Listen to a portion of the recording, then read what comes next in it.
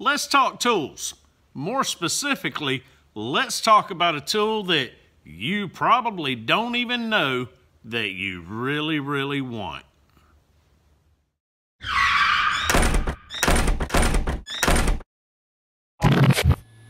So I'm still working on this project out front of the garage, and I figured I'd show you this. This is a magnetic welding clamp. My friend Joe bought one for himself and he liked it so much he gave me one too. Now I was real hesitant about using it. So it took me about a month to get around to using it.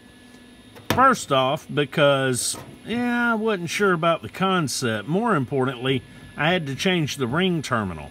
When it was all said and done, I did put a new ring terminal on my welding cable, on my ground cable, and then I got it all bolted in. I wrapped it with electrical tape. I didn't have to, but I figure that'll help the connection last longer so that the cable's not moving around and trying to break. When I was working on the target top for the death trap, I found that it was way easier to slap that magnet on those small pieces of metal to do my welding, as opposed to trying to get that big heavy clamp to stay put. So it works beautifully. Did I have to have it? No. Did it make life easier? Absolutely.